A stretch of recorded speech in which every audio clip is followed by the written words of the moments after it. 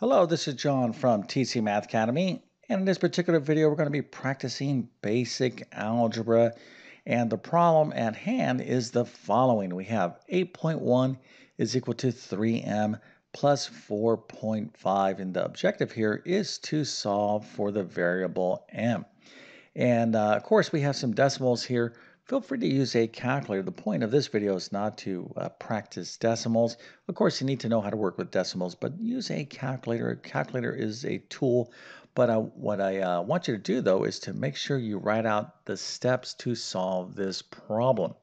So if you're like, oh, I could do this in my brain or just do this on a calculator, and even if you get the right answer, if you didn't show the correct steps, that's not good. You got to remember, math is a language, and you need to know how to write that language, kind of defend your solution, right? So if you got this right, you'll say, I might tell you, well, why is this the correct answer?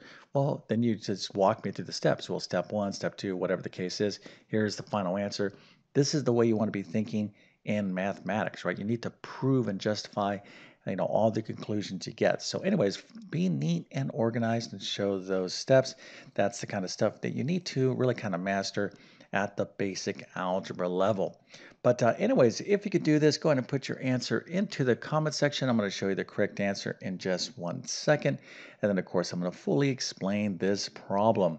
Also, if you need math help with the course you're taking, test prep, or homeschooling, make sure to check out my math help program at tcmathacademy.com. You can find a link to that in the description below. And if this video helps you out, don't forget to like and subscribe, as that definitely helps me out. Okay, so let's go and take a look at the answer here. Again, 8.1 is equal to 3m plus 4.5. We're looking for m. What is m equal to? Well, the answer is the following. We got it. M is equal to 1.2.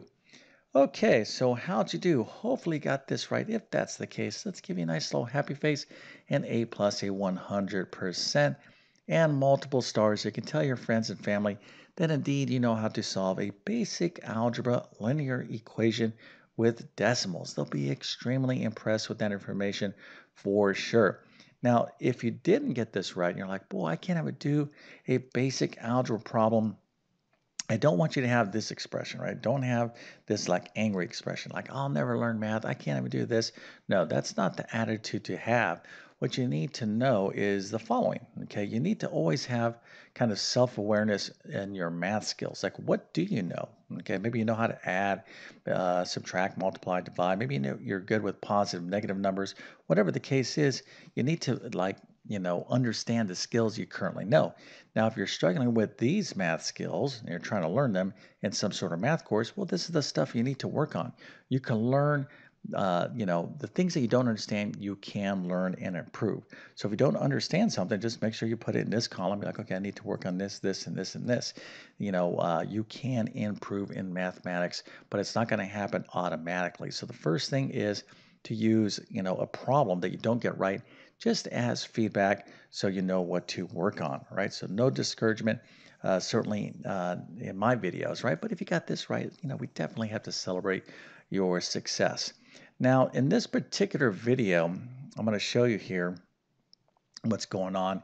You can see that we have the variable that we want to solve for on the right-hand side. Okay, now the reason I want to bring this up is because this is kind of a confusing thing for a lot of basic algebra students. So let me show you something here.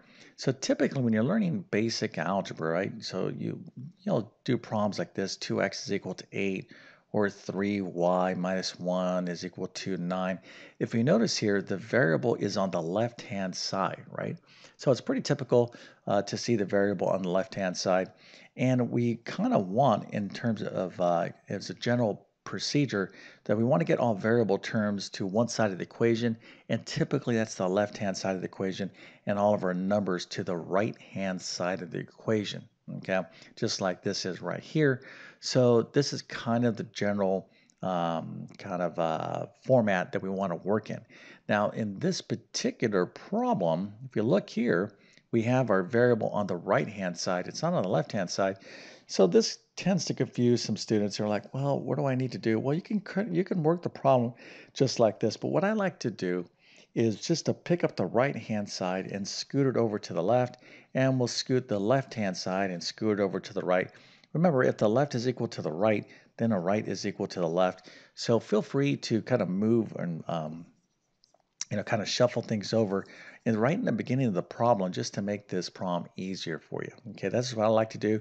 So instead of 8.1 is equal to 3m plus 4.5, we'll take this and we'll put it over here. So now we have the equivalent problem, 3m plus 4.5 is equal to 8.1. Okay, because at the end of this problem, we're going to have m is equal to the solution. Again, m is on the left-hand side of the equation, but this is not a necessary step. Okay, I think it's just a good, step, especially for those of you in basic algebra. All right, so let's go ahead and get into this now. So here is the equation that I'm going to be working with. So we have 3m, and right here, this is multiplication. This is 3 times m plus 4.5 is equal to 8.1. So the general strategy here is we're going to want to get all of our variable terms isolated on the left and all of our number terms on the right. So when I look at this, I got 3m. Okay, that's a variable term. That's where I want it on the left-hand side. But I have 4.5. That's a number. I want all my numbers on the right-hand side of the equation. So we need to move this 4.5, positive 4.5, over to this side. So how can I get rid of this 4.5 and move it to this side of the equation? Easy. What I can do is subtract 4.5 from both sides of the equation. Okay, remember the golden rule in algebra is the following. You could do whatever you want effectively to an equation as long as you do it equally to both sides, right? Think of an equation just like a balance scale, right? If I have 5 pounds here and 5 pounds here, I could do anything I want and keep this in balance as long as I do it to both sides, right? I can add 10 pounds here, but as long as I add 10 pounds over here, that's not a problem, right? This thing remains perfectly in balance. So whatever you want to do to an equation is perfectly fine as long as you do it equally to both sides. So the first step we want to do is to get all the variable terms on the left and all of our numbers on the right. So we have a positive 4.5. How can I get rid of a positive 4.5? Easy. I'll just subtract a 4.5 from it. And of course that becomes 0, i.e. I've kind of got rid of it on the left-hand side, but I also need to subtract it on the right-hand side as well.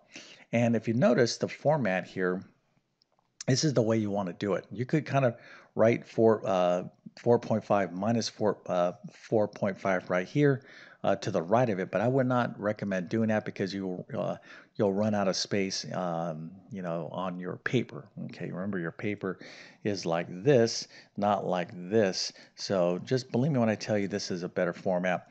So once you write this way, okay, we're going to subtract 4.5 from both sides of the equation. You draw a little line here, and then conceptually what we're doing is adding down in columns. So we have 3m plus nothing is 3m.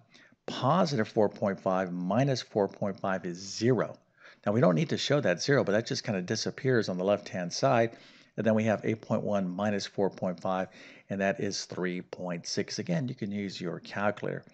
Okay, so at this point in the problem, we have all of our variable terms on the left, and we have all of our number terms on the right, and this is what we call a simple one-step equation. So we have 3 times m is equal to 3.6. So to solve for m, all we need to do is divide both sides of the equation by 3.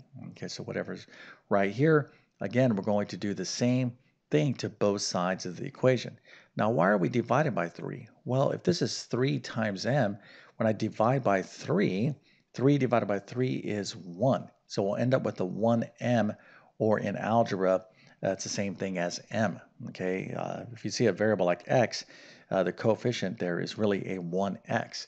Okay, so I'm going to divide both sides of the equation by 3. So 3 divided by 3 is 1m, or just m. And of course, 3.6 divided by 3 is 1.2. And here is the solution. Okay, so what's the main point to this problem? Well, a couple of things, right?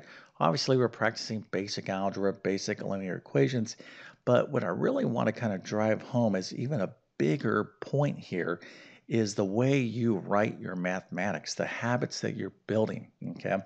And the only way to get better at math or to have the right kind of habits and the right structure and neatness and organization and approach to problem solving is to model people who know how to do math correctly. Okay, so that's all I'm going to suggest, that if you are struggling with basic algebra, if you need to learn this stuff, you got to be careful of where you're learning this from. Okay, the way you write and structure your work is really critical. So if you need help with basic algebra, check out my pre-algebra course.